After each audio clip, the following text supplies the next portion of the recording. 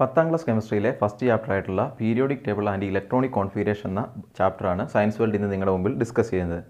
Okay, നിങ്ങൾ ഇതിനു മുമ്പും പീരിയോഡിക് ടേബിൾ പഠിച്ചിട്ടുണ്ടെങ്കിലും ഇത്തരത്തിലുള്ള പീരിയോഡിക് ടേബിൾ നിങ്ങൾ ഇതിനു മുമ്പ് പഠിച്ചിട്ടുണ്ടെങ്കിലും പക്ഷേ ഈ പീരിയോഡിക് ടേബിളിൽ എന്തുകൊണ്ട് 18 ഗ്രൂപ്പുകൾ വന്നു എന്നുള്ള കാര്യത്തിൽ അറിയത്തില്ല. എന്നാൽ പിന്നെ ഒരു നല്ല സംഖ്യ ആയിട്ടുള്ള 20 ഗ്രൂപ്പുകൾ കൊടുത്തുകൂടായിരുന്നോ എന്നുള്ള സംശയമൊക്കെ നിങ്ങൾക്ക് ഇതിനു മുമ്പുള്ള ക്ലാസ്സിൽ പീരിയോഡിക് ടേബിൾ പഠിച്ച സമയത്ത് തോന്നിയിട്ടുണ്ടാവും. അതുമാത്രമല്ല, ഈ പീരിയോഡിക് ടേബിളിൻ്റെ ചിത്രം അത് കുറേ ബ്ലോക്കുകൾ എടുത്തിട്ട് കൂട്ടി വെച്ച പോലെയാണ്. അതായത് എസ് എന്ന് പറഞ്ഞൊരു ബ്ലോക്ക്, ഡി പി എന്നെല്ലാം പറഞ്ഞ് SPDF എന്ന് പറഞ്ഞ ഓരോ ബ്ലോക്കുകൾ എന്ന് പറഞ്ഞ പോലെയൊക്കെ. അതായത് നിങ്ങളുടെ സ്കൂളിൻ്റെയൊക്കെ ചിത്രം ഗൂഗിൾ മാപ്പിൽ എടുത്തിട്ട് മേളിൽ നിന്ന് ഓവർവ്യൂ ആയിട്ട് നോക്കുമ്പോൾ കാണുന്നത് പോലെയൊക്കെ.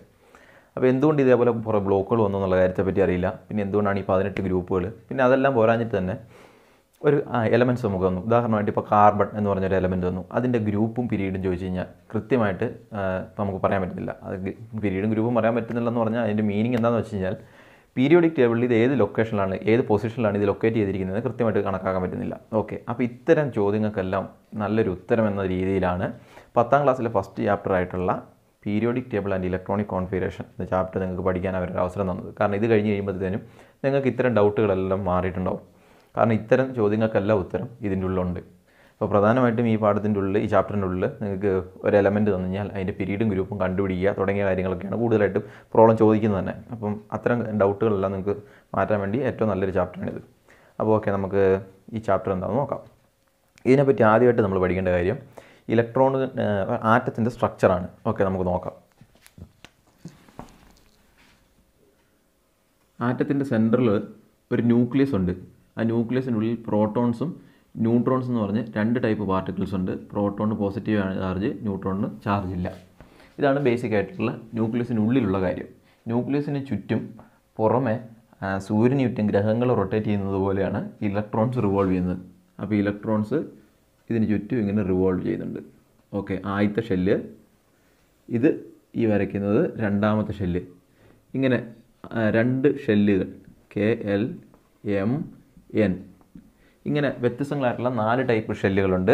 അതിൻ്റെ പേര് KLMN ആണ് ആ ഷെല്ലുകളുടെ പേര്. അത് ഒന്നാമത്തെ രണ്ടാമത്തെ ഷെല്ലുകളിൽ നിന്ന് മാറ്റി മാറ്റി വിളിക്കുന്നതിന് പകരം പെട്ടെന്ന് മനസ്സിലാക്കുന്നതിന് വേണ്ടിയിട്ടാണ് ഷെല്ലിന് ഓരോന്നിനും പേര് കൊടുത്തേക്കുന്നത്. ആ പേര് വളരെ എളുപ്പമാണ്, KLMN. അതായത് ഇംഗ്ലീഷ് ആൽഫബറ്റേഴ്സിൻ്റെ അതേ ക്രമത്തിൽ തന്നെയാണ് കൊടുത്തിരിക്കുന്നത്. അപ്പോൾ ഓർത്തിരിക്കാനും എളുപ്പമാണ്. അപ്പോൾ നമ്മൾ ഷെല്ലിൻ്റെ പേരെന്താണ്? ഷെല്ലുകളുടെ ഉള്ള പേര് ഷെൽ. അത് KLMN. ഇത്തരത്തിലുള്ള 4 ഷെല്ലുകളാണുള്ളത്. ഈ ഷെല്ലുകൾ ഇത്തരം കാര്യങ്ങളാണ് നമുക്ക് ബേസിക്കായിട്ട് അറിയാവുന്നത്. അതായത് ആറ്റത്തിൻ്റെ സെൻറ്ററിൽ ന്യൂക്ലിയസ് ഉണ്ട്, അതിനുള്ളിൽ പ്രോട്ടോൺസ് ന്യൂട്രോൺസ് ഉണ്ട്, അതിൻ്റെ പുറമെ ഇലക്ട്രോൺസ് റിവോൾവ് ചെയ്യുന്നുണ്ട്. അത് ഷെല്ലുകളിലാണുള്ളത്. ഈ ഷെല്ലുകളുടെ പേര് KLMN ആണ്. ഓക്കെ, ഇനി പ്രത്യേകമായിട്ടും അടുത്തൊരു കാര്യം ശ്രദ്ധിക്കാം. ഞാൻ ചെറിയൊരു ഉദാഹരണം പറയാം. അതായത് 16 പേര് താമസിക്കുന്ന ഒരു കൂട്ടുകുടുംബമായിരുന്നു എന്ന് വിചാരിക്കാം. അതിൻ്റെ ഉള്ളിൽ അവരുടെ നാട്ടിൽ ചെന്നിട്ട്, അവരുടെ ടൗണിൽ ചെന്നിട്ട് നമ്മൾ അന്വേഷിക്കുകയാണ് ഈ 16 പേര് എവിടെയാണ് താമസിക്കുന്നത്. അപ്പോൾ അവർ പറയും ഇന്ന വീട്ടിലാണ്, ഈ വീട്ടിലാണ് അവർ താമസിക്കുന്നതെന്ന് പറഞ്ഞു. ഓക്കെ, അപ്പോൾ നമുക്ക് മനസ്സിലായി ഈ 16 പേരും ഒരു വീട്ടിലാണ് താമസിക്കുന്നത്.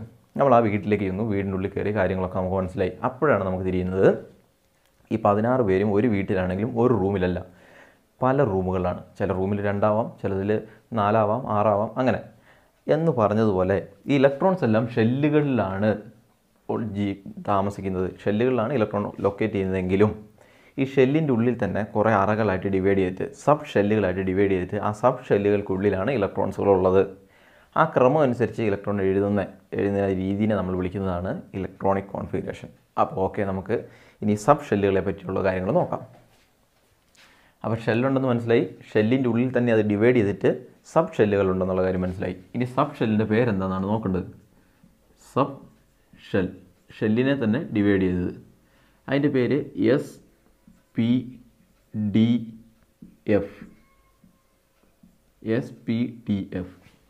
PDF ഡോക്യുമെൻറ്റ്സ് നിങ്ങൾ യൂസ് ചെയ്യുന്നവരായിരിക്കും, മൊബൈൽ ഉപയോഗിക്കുന്ന എല്ലാവരും തന്നെ PDF ഡോക്യുമെൻറ്റ്സ് വളരെ ഫെമിലിയർ ആയിരിക്കും. ആ PDFൻ്റെ കൂടെ ഒരു എസ്സും കൂടി ചേർത്തിട്ട് SPDF. ഇത്തരത്തിലുള്ള 4 ടൈപ്പ് സബ് ഷെല്ലുകളാണ് പ്രധാനമായിട്ടുള്ളത്. ഓക്കെ, ഇനിയാണ് നമ്മൾ ഇലക്ട്രോണിക് കോൺഫിഗറേഷൻ്റെ കാര്യത്തെപ്പറ്റി നോക്കുന്നത്. അത് മനസ്സിലാക്കണമെങ്കിൽ നിങ്ങൾ അടുത്തൊരു ചിത്രം കൂടി നിങ്ങളുടെ മനസ്സിൽ വെക്കണം. ഒരു സിമ്പിളായിട്ടുള്ളൊരു ചിത്രമാണ്. ആ ചിത്രം കൂടി മനസ്സിൽ വെച്ചാലാണ് നിങ്ങൾക്ക് ഇലക്ട്രോണിക് കോൺഫിഗറേഷൻ വളരെ എളുപ്പത്തിൽ എഴുതാൻ പറ്റുക. അതിന് വേണ്ടിയിട്ട് ഞാൻ നിങ്ങളെ പഠിപ്പിക്കുന്നത് ധാരാളം റൂംസുകൾ അവൈലബിൾ ആയിട്ടുള്ള ഒരു ഹോട്ടലിനെ പറ്റിയാണ്. ഈ ഹോട്ടലിന് ഒരു പ്രത്യേകത ഉണ്ട്. ഫസ്റ്റ് ഫ്ലോറിൽ ഒരു റൂമേ ഉള്ളൂ, 4th ഫ്ലോറിൽ 4 റൂമേ ഉള്ളൂ, സെക്കൻഡ് ഫ്ലോറിലാണെങ്കിൽ 2 റൂമേ ഉള്ളൂ, തേർഡ് ഫ്ലോറിലാണെങ്കിൽ 3 റൂമേ ഉള്ളൂ. അതായത് ഫ്ലോർ എത്രയാണോ അത്ര തന്നെ റൂംസ് ആയിരിക്കും അതിന് അവൈലബിൾ ആയിട്ടുള്ളൂ. മറക്കരുത്, തേർഡ് ഫ്ലോർ ആണെങ്കിൽ 3 റൂമായിരിക്കും അവൈലബിൾ ഉണ്ടാവുക, സെക്കൻഡ് ഫ്ലോർ ആണെങ്കിൽ 2 റൂംസ്, 2 മാത്രം. ഓക്കെ, ഇത് വെച്ചിട്ട് നമ്മളൊരു ഹോട്ടലിൻ്റെ ചിത്രം നമ്മൾ വരയ്ക്കുന്നു റൂംസിൻ്റെ. ഓക്കെ, നോക്കിക്കോ. ഇതാ ഫസ്റ്റ് ഫ്ലോർ, അവിടെ എത്ര റൂംസ് അവൈലബിൾ ആണ്? 1 റൂമേ അവൈലബിൾ ഉള്ളൂ. സെക്കൻഡ് ഫ്ലോർ, അവിടെ 2 റൂംസ് അവൈലബിൾ ആണ്. ഓക്കെ, ഇനി തേർഡ് ഫ്ലോറിൽ 1 2 3, തേർഡ് ഫ്ലോറിൽ 3 റൂംസ് അവൈലബിൾ ആണ്. ഇനിയിപ്പോൾ ഫോർത്ത് ഫ്ലോർ, ലാസ്റ്റ് ഫ്ലോർ, 1 2 3 4, ഇത്തരത്തിലുള്ള 4 റൂംസുകൾ അവൈലബിൾ ആണ്. ഇനി ഓരോ റൂമിനും നമ്മൾ പേരിടും. നമ്മൾ 11 ബീറ്റ് എന്നൊക്കെ പറയുന്ന പോലെ റൂംസിൻ്റെ പേര് നിങ്ങൾ ശ്രദ്ധിച്ചിട്ടില്ലേ എന്ന് പറഞ്ഞാൽ ഇവിടെയും പേരിടുന്നുണ്ട്. ആദ്യത്തെ റൂമിൻ്റെ പേര് എസ് എന്നായിരിക്കും, 2 റൂമുകളുണ്ടെങ്കിൽ എസും പിയും ആയിരിക്കും. ഇപ്പോൾ ഇവിടെ തേർഡ് ഫ്ലോറിൽ 3 റൂമുകളുണ്ട്. അപ്പോൾ ഇതിൻ്റെ പേര് എസ് പി ഡി, 3 റൂമുകൾ, ആദ്യത്തെ 3 റൂം. ഓക്കെ ഓക്കെ, നമുക്ക് ഫസ്റ്റ് റൂമിന് പേര് കൊടുക്കാം. ആദ്യത്തെ റൂം ആയതുകൊണ്ട് എസ് എന്നായിരിക്കും പേര്. ഇവിടെ 2 റൂംസ് അവൈലബിൾ ആണ്. അപ്പോൾ എസ് എന്ന് പറഞ്ഞ റൂമുണ്ട്, പി എന്ന് പറഞ്ഞ റൂമുണ്ട്. അപ്പോൾ ഈ 2 എസ് തന്നെ കണ്ടുകഴിഞ്ഞാൽ നമുക്ക് ഇതിൻ്റെ താക്കോലുകൾ നമ്മൾ തിരിച്ചറിയാൻ പറ്റില്ല. അതിന് നമ്മൾ ഫസ്റ്റ് ഫ്ലോറിലെ എസും സെക്കൻഡ് ഫ്ലോറിലെ എസ് എന്ന് കാണിക്കാൻ ഇങ്ങനെ കൊടുത്തു. 2S എന്ന് കാണിച്ചാൽ സെക്കൻഡ് ഫ്ലോറിലെ ഫസ്റ്റ് റൂം, ഈ 2P എന്ന് കാണിച്ചാൽ സെക്കൻഡ് ഫ്ലോറിലെ സെക്കൻഡ് റൂം, അതാണ് അതിൻ്റെ മീനിങ്. ഇനി മൂന്നാമത്തെ ഫ്ലോറിൽ എസ് എന്ന് പറഞ്ഞ റൂമുണ്ട്, പി ഉണ്ട്, ഡി ഉണ്ട്, ഇങ്ങനെ 3 റൂമുകൾ അവൈലബിൾ ആണ്. അപ്പം തേർഡ് ഫ്ലോറാണെന്ന് കാണിക്കാൻ 3, 3P, 3S, 3P, 3D. Okay, അതിനുശേഷം നമ്മൾ 4ാമത്തെ ഫ്ലോറിലേക്ക് പോയി. ആദ്യത്തെ room S, P, D, F, ഇതേ ക്രമം തന്നെ എസ് പി ഡി എഫ്. ഇവിടെ അങ്ങോട്ടേക്ക് എസ് പി ഡി എഫ് എന്നായിരിക്കും റൂമിൻ്റെ നമ്മൾ ക്രമം കൊടുക്കുന്നത്. ഫസ്റ്റ് ആദ്യത്തെ room fourth ഫ്ലോറിലെ first room 4S, second room 4P, fourth ഫ്ലോറിലെ third room, അങ്ങനെയാണ് വായിക്കേണ്ടത് 4D, ഫോർത്ത് ഫ്ലോറിലെ ഫോർത്ത് റൂം, അതാണ് 4F. ഓക്കെ, ഇത് ഗ്രൗണ്ട് ഫ്ലോറിലുള്ള ഒരു റിസപ്ഷൻ ഉണ്ട് കേട്ടോ. ഓക്കെ, അപ്പോൾ ഇനി പ്രത്യേകിച്ച് ഇനി നമ്മൾ ഇലക്ട്രോണിക് കോൺഫിഗറേഷൻ എഴുതുന്നതിന് തൊട്ട് മുമ്പായിട്ട് നമ്മൾ മനസ്സിലാക്കണം ഓരോ റൂമിലും പരമാവധി എത്ര പേർക്ക് താമസിക്കാം.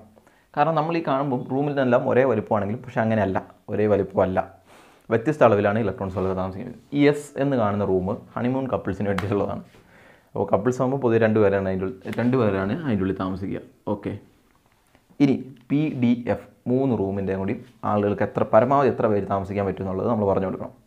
നോക്കുക, 4 വീതം അങ്ങ് കൂട്ടിയാൽ മതി. പിയിലാകുമ്പോഴത്തേനും 4 കൂട്ടുക, അപ്പോൾ എത്ര കിട്ടി? 6. ഈ 2നോട് 4 കൂട്ടി. ഇനി അടുത്ത് വീണ്ടും 4 കൂട്ടുക, 6നോട് 4 കൂട്ടിയ 10, 10നോട് 4 കൂട്ടിയ 14. ഇപ്പോൾ ശരിയായില്ലേ? അപ്പോൾ 2, 6, 10, 14 ഇത്ര ഇലക്ട്രോൺസുകൾക്കാണ് ഓരോ റൂമിൽ താമസിക്കുക. ഈ എഫ് എന്ന് പറഞ്ഞ റൂമാണ് ഏറ്റവും വലുത്. 14 പേർക്ക് വരെ, 14 ഇലക്ട്രോൺസിന് വരെ അതിൻ്റെ ഉള്ളിൽ താമസിക്കാം. നമുക്ക് നോക്കാം. ഇനി നമുക്ക് ഇലക്ട്രോണിക് കോൺഫിഗറേഷൻ എഴുതി നോക്കാം. വളരെ എളുപ്പമാണ്, ജസ്റ്റ് ഒന്ന് മനസ്സിലാക്കി വെക്കുക. ഇതാ ഇലക്ട്രോൺസ് എല്ലാം പെട്ടിയും കിടക്കൊക്കെ എടുത്ത് വന്നിട്ട് റിസപ്ഷനിൽ വന്ന് നിൽപ്പുണ്ട്. റൂം ബോയിനോട് റൂമിൻ്റെ താക്കോലെല്ലാം ചോദിക്കുന്നു. അപ്പോൾ റൂം ബോയ് എല്ലാവരെയും കൂടി വിളിച്ച് ഫസ്റ്റ് ഫ്ലോറിലേക്ക് പോയി. ഫസ്റ്റ് ഫ്ലോറിലെ ഫസ്റ്റ് റൂം തുറന്നു കൊടുത്തിട്ട് പറഞ്ഞു, ഇത് എസ് എന്ന് പറഞ്ഞ റൂമാണ്, 2 പേർക്ക് താമസിക്കാൻ പറ്റൂ. അപ്പോൾ പരമാവധി 1S2. ആദ്യത്തെ ഫസ്റ്റ് ഫ്ലോറിലെ ഫസ്റ്റ് റൂമിൽ 2 പേർക്ക് താമസിച്ചു. ബാക്കിയുള്ളവർ ആരും പേടിക്കേണ്ട, എല്ലാവരും സെക്കൻഡ് ഫ്ലോറിലേക്ക് വരാം. അപ്പോൾ ബാക്കിയുള്ള ഇലക്ട്രോൺസ് എല്ലാം സെക്കൻഡ് ഫ്ലോറിലേക്ക് വന്നു. സെക്കൻഡ് ഫ്ലോറിൽ 2 റൂമുകളുണ്ട്. 2 റൂമും റൂം ബോയ് അങ്ങ് തുറന്നു. 2S തുറന്നു, 2P എന്ന് പറഞ്ഞാൽ 2 റൂമുകൾ തുറന്നു. എന്ന് പറഞ്ഞാൽ നിങ്ങൾ എങ്ങനെയാണ് പറയേണ്ടത്?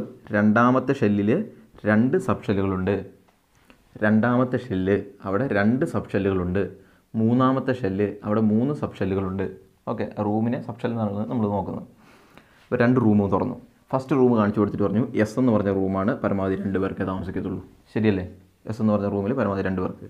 പി എന്ന റൂമാണ്, അവിടെ 6 പേർക്കാണ് താമസിക്കാൻ പറ്റുക. അതും കഴിഞ്ഞു. ഇനി ഇലക്ട്രോൺസുകൾ ബാക്കിയാണ്.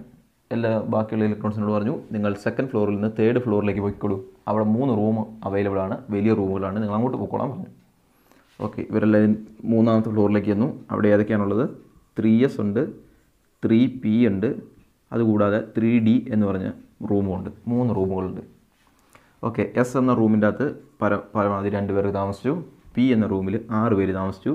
ഇനി ഈ 3D, അതായത് 3ാമത്തെ ഫ്ലോറിലെ 3ാമത്തെ റൂം, അതിൻ്റെ ഒരു പ്രശ്നമുണ്ട്. എന്ന് പറഞ്ഞാൽ മൂന്നാമത്തെ sub shell, okay, last sub, അവിടെ ഒരു പ്രശ്നമുണ്ട്. ഇതിൻ്റെ ഉള്ളിൽ ഇലക്ട്രോണുകൾ താമസിക്കുന്നതിന് മുമ്പായിട്ട് തന്നെ ഈ 4s ഇലക്ട്രോണുകൾ ഫില്ലാവും. ഓക്കെ, ഇത് നമ്മുടെ തെക്കിനെയാണ്. ഈ റൂമിന് ചെറിയ പ്രശ്നമുണ്ട്. അവിടെ മേക്കാടനും ടീംസൊക്കെ അവിടെ താമസിക്കുകയുള്ളൂ. അപ്പോൾ ഇവിടെ നിലവിൽ ഇലക്ട്രോൺ ഫില്ലാവുന്നതിന് മുമ്പ് തന്നെ 4s ഇലക്ട്രോണുകൾ ഫില്ലാവുക. അപ്പോൾ ഓക്കെ, അത് മാത്രം നിങ്ങളിന്ന് ജസ്റ്റ് ശ്രദ്ധിച്ച് വെക്കണം, ഒന്ന് ബൈഹാർട്ട് ചെയ്യണം. അപ്പോൾ 4s ഇലക്ട്രോണുകൾ, എസ് എന്ന റൂം ആയതുകൊണ്ട് പരമാവധി 2 ഇലക്ട്രോൺ. അതിനുശേഷം നമ്മൾ ആരെ തുറന്നു കൊടുക്കും? 3D എന്ന് പറഞ്ഞ റൂമിനെ നമ്മൾ തുറന്നു കൊടുക്കും. 3D എന്ന് പറഞ്ഞ റൂമിനെ തുറന്നു കൊടുത്തു. ഡിയിൽ പ്രത്യേകം ശ്രദ്ധിക്കുക, ഡി വളരെ വലിപ്പം കൂടുതലാണ്, 10 ഇലക്ട്രോണുകൾസ് വരെ താമസിക്കാം. ഓക്കെ, 10 കൊടുത്തു. ഇനി അതുള്ളത് മൂന്നാമത്തെ ഫ്ലോറിലെ 3 റൂമുകൾ ഫില്ലായി. നാലാമത്തെ ഫ്ലോറിലെ ഒരു ഫസ്റ്റ് റൂമും ഫില്ലായി. അടുത്തേതാണ് 4p. ഇതാ 4p. പിയിൽ പരമാവധി 6 പേർക്ക്, 4p6. ഇതിന് ശേഷം പിന്നെയും ഇങ്ങോട്ട് തുടർന്നിട്ട് പിന്നെയും ഇഷ്ടംപോലെ റൂമുകൾ അവൈലബിൾ ആണ്. അതിൻ്റെ ക്രമമുണ്ട്. അതിന് ക്രമം വേറെ രീതിയിലാണ്. ആ ക്രമം പഠിക്കണമെങ്കിൽ നിങ്ങൾ ഈ തരത്തിലുള്ള ഈ ടേബിൾ പഠിക്കണം. ഇത് നിങ്ങളുടെ ടെക്സ്റ്റ് ബുക്കിൽ കണ്ടിട്ടുണ്ടാവും ഈ തരത്തിലുള്ളൊരു ടേബിൾ. ആ ടേബിൾ പഠിച്ചാൽ മാത്രമേ നിങ്ങൾക്ക് ഇതിൽ ബാക്കി എഴുതാൻ പറ്റുള്ളൂ. പക്ഷേ നിങ്ങൾക്ക് പരീക്ഷയ്ക്ക് ചോദിക്കുന്നത്, അതായത് നിങ്ങൾ പഠിക്കുന്ന സമയത്ത് മിക്കപ്പോഴും ഉപയോഗിക്കുന്നത് ഇവിടം വരെയുള്ള ഈ സീരീസ് ആയിരിക്കും നിങ്ങൾ ഉപയോഗിക്കുന്നത്. അപ്പോൾ ഇവിടം വരെ ഈ 4p എന്ന് വരെ എഴുതുന്നിടം വരെ പഠിച്ചു കഴിഞ്ഞാൽ നിങ്ങൾക്ക് പ്രോബ്ലംസ് എല്ലാം സോൾവ് ചെയ്യാൻ വളരെ എളുപ്പമായിരിക്കും. കാരണം ഇവിടെ എത്തുമ്പോഴത്തേനും പരമാവധി 36 ഇലക്ട്രോണുകൾ വരെയുള്ള ഏത് എലമെൻസും നമുക്ക് എഴുതാൻ പറ്റും. എന്താണ്? 36 ഇലക്ട്രോണുകൾ വരെയുള്ള ഏത് എലമെൻസും നമുക്ക് എഴുതാൻ പറ്റും. ഓക്കെ, അതാണ് കാര്യം. അപ്പോൾ ഇത്തരം വരെയുള്ള കാര്യങ്ങൾ ജസ്റ്റ് ഒന്ന് ബൈഹാർട്ട് ചെയ്ത് വെക്കുക. സ്കാൻഡിയം എന്ന് പറഞ്ഞ് 21 ഇലക്ട്രോണുള്ള ഒരു ആറ്റത്തിൻ്റെ ഇലക്ട്രോണിക് കോൺഫിഗറേഷനാണ് എഴുതുന്നത്. അപ്പോൾ ഇതിനെയാണ് നമ്മൾ ഇലക്ട്രോണിക് കോൺഫിഗറേഷൻ വിളിക്കുന്നത്. അപ്പോൾ ഈ ചാപ്റ്ററിൻ്റെ പേരിൻ്റെ ഉള്ളിൽ തന്നെ ഇലക്ട്രോണിക് കോൺഫിഗറേഷൻ ഉണ്ട്. അപ്പോൾ ഇതാണ് സാധനം എന്നുള്ളത് ഓർക്കുക. അപ്പോൾ ഇനി സ്കാൻഡിയം എന്ന ആറ്റം, സ്കാൻഡിയത്തെ റെപ്രസെൻറ്റ് ചെയ്യുന്നത് SC എന്നാണ്. ഓക്കെ, എത്ര ഇലക്ട്രോണുകളുണ്ട്? 21 ഇലക്ട്രോൺ. ഇലക്ട്രോണിൻ്റെ എണ്ണവും ആറ്റോമിക നമ്പറും തുല്യമാണ്. ഈ താഴെ ഭാഗത്ത് എഴുതുന്നതിനാണ് നമ്മൾ ആറ്റോമിക നമ്പർ എന്ന് വിളിക്കുന്നത്. ആറ്റോമിക നമ്പറിന് തുല്യമായിരിക്കും ഇലക്ട്രോണുകളുടെ എണ്ണം, മറന്നു പോകരുത്. അപ്പോൾ എത്ര ഇലക്ട്രോണുകളുണ്ട്? 21 ഇലക്ട്രോണുകളുണ്ട്. അതിന് മുമ്പായിട്ട് ഇനി വേറൊരു കാര്യം ശ്രദ്ധിക്കണം. ഇവിടുത്തെ ഈ ആദ്യത്തെ 3 എണ്ണം, 2, 2, 2, 4, 6, 4, 10, ഈ 3 എണ്ണം ആകുമ്പോൾ 10 ഇലക്ട്രോണുകൾ ഫില്ലായി. ഈ രണ്ടാമത്തെ 3 കൂടി നോക്കിക്കേ, 2, 2, 2, 4, 6, 4, 10, വീണ്ടും 10 ഇലക്ട്രോണുകൾ ഫില്ലായി. ഈ മൂന്നാമത്തെ ഒരു സ്ഥലത്ത് മാത്രവും 10 ഇലക്ട്രോണുകൾ ഫില്ലായി. അപ്പോൾ നമുക്ക് ഇവിടെ 21 ഇലക്ട്രോൺ ഉണ്ട്. ആദ്യത്തെ 3 എണ്ണം കഴിയുമ്പോൾ 10 പോയി, രണ്ടാമത്തെ 3 കഴിയുമ്പോൾ 10 പോയി. ഇനി നമ്മുടെ അടുത്ത് എത്ര എണ്ണം ബാക്കിയുണ്ട്? 21-ൽ 10, 10, 20 പോയി കഴിഞ്ഞാൽ ബാക്കി അവശേഷിക്കുന്ന ഒരൊറ്റ ഇലക്ട്രോണാണ്. ആ ഒരു ഇലക്ട്രോൺ ആയിരിക്കും 3D വന്ന് 3D എന്ന റൂം തുറന്നിട്ട് താമസിക്കുക. വളരെ വലിയ റൂമാണ്, 10 ഇലക്ട്രോൺസിന് വരെ താമസിക്കാമായിരുന്നു. പക്ഷേ അതിൻ്റെ ഉള്ളിൽ ഒരു ഇലക്ട്രോണേ ഉള്ളൂ. കാരണം സ്കാൻഡിയത്തിന് 21 ഇലക്ട്രോണാണ്. ഓക്കെ, നമുക്കപ്പോൾ ഇതേപോലെ അങ്ങ് എഴുതിയാൽ മതി. നോക്കുക, 1s2, 2s2, 2p6, 3s2, 3p6, 4s2. ഇവിടെ ആയപ്പോൾ തന്നെ 10, വീണ്ടും 10, 20 ഇലക്ട്രോണുകൾ ഫില്ലായി. ഇനി അവശേഷിക്കുന്ന ഒരു ഇലക്ട്രോൺ മാത്രമേ ഉള്ളൂ. ആ ഒരു ഇലക്ട്രോൺ ഇവിടെ കൊണ്ട് കൊടുക്കും. 3D, 4sന് ശേഷം 3D ആണ്. 3Dയിൽ ഒരു ഇലക്ട്രോൺ, 3d1. ഓക്കെ, അപ്പോൾ ഈ രീതിയിലാണ് ഇലക്ട്രോണിക് കോൺഫിഗറേഷൻ എഴുതുന്നത്. അപ്പോൾ പഠിച്ചു വെക്കുക, മനസ്സിലാക്കുക. അപ്പോൾ ഈ രീതിയിലാണ് ഇലക്ട്രോണിക് കോൺഫിഗറേഷൻ എഴുതുന്നത് എന്നുള്ളത് മനസ്സിലാക്കുക. ഇത് നമുക്ക് ആവശ്യമുണ്ട്. ഇനി ഇത്തരത്തിലുള്ള ധാരാളം പ്രോബ്ലങ്ങളാണ് നമ്മൾ അടുത്ത സെക്ഷനിൽ നമ്മൾ ചെയ്യുന്നത്. ഇത് കൂടാതെ ഒരു കാര്യം മനസ്സിലാക്കാനുണ്ട്. 2D എന്ന് കാണിച്ചിട്ട് ഈസ് ഇറ്റ് പോസിബിൾ എന്നൊരു ക്വസ്റ്റ്യൻ ചോദിക്കും. അപ്പോൾ ആദ്യം നമ്മൾ ഇതിനെ വായിക്കുക, എന്നിട്ട് പോസിബിൾ ആണോ എന്ന് ചോദിക്കുക. ഇതിനെങ്ങനെ വായിക്കുക? 2D എന്നല്ല വായിക്കേണ്ടത്. സെക്കൻഡ് ഫ്ലോറിലെ D എന്ന് പറഞ്ഞു കഴിഞ്ഞാൽ 1, 2, 3, ഇതല്ല D, മൂന്നാമത്തെ മുറി. സെക്കൻഡ് ഫ്ലോറിലെ മൂന്നാമത്തെ മുറി. സെക്കൻഡ് ഫ്ലോറിലെ മൂന്നാമത്തെ മുറി പോസിബിൾ ആണോ എന്നാണ് ചോദ്യം. സെക്കൻഡ് ഫ്ലോറിൽ 3 മുറികളുണ്ടാവുമോ? നോക്കുക, സെക്കൻഡ് ഫ്ലോറിൽ 2 മുറികളേ ഉള്ളൂ. ഇനി 3 മുറി ഉണ്ടാവണമെങ്കിൽ അത് തേർഡ് ഫ്ലോറിലായിരിക്കണം. അപ്പോൾ ഈ 2D പോസിബിൾ ആണോ? അല്ല, ഒരിക്കലും അത് പോസിബിൾ അല്ല. അതേപോലെ തന്നെ 1p എന്ന് വായിക്കുന്നത് എങ്ങനെയാണ്? ഫസ്റ്റ് ഫ്ലോറിലെ സെക്കൻഡ് മുറി. ഫസ്റ്റ് ഫ്ലോറിൽ സെക്കൻഡ് മുറി ഉണ്ടോ? ഇല്ല, ഫസ്റ്റ് ഫ്ലോറിൽ ഒരു മുറിയേ ഉള്ളൂ, രണ്ടാമതൊരു മുറിയില്ല. അപ്പോൾ ഈ 2pയും പോസിബിൾ അല്ല. അത് കാരണമാണ് 1pക്ക് ശേഷം 2p എഴുതാതിരുന്നത്.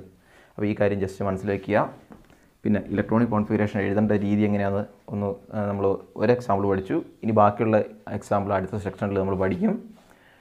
അപ്പോൾ ഓക്കെ, നമുക്കിനി അടുത്ത സെഷനിലേക്ക് പോകാം. അതിന് മുമ്പായിട്ട് പ്രത്യേകമായിട്ടൊരു കാര്യം, നമ്മൾ ഈ ഫ്ലോറുകളെയാണ് നമ്മൾ ഷെല്ലുകൾ എന്ന് വിളിച്ചതും ഫ്ലോറിൻ്റെ ഉള്ള റൂമുകളെയാണ് സബ് ഷെല്ലുകൾ എന്ന് വിളിച്ചതും. അപ്പം ഒരിക്കലും ഈ രീതിയിലല്ല ഇതൊന്നും പഠിക്കേണ്ടത്. പിന്നെ നിങ്ങൾക്ക് മനസ്സിലാവുന്നതിന് വേണ്ടിയിട്ടും ജസ്റ്റ് ഒന്ന് ഓർമ്മ വയ്ക്കുന്നതിനും വേണ്ടിയിട്ട് മെമ്മറൈസ് ചെയ്യുന്നതിന് വേണ്ടിയിട്ട് മാത്രമാണ് ഈ രീതി പറഞ്ഞു തന്നത്. അപ്പോൾ സയൻസിൻ്റെ മാതാവ് അതെന്നോട് ക്ഷമിക്കുമെന്ന് ഞാൻ വിചാരിക്കുന്നു. അപ്പോൾ ഓക്കെ, അടുത്ത സെക്ഷനിൽ കാണാം.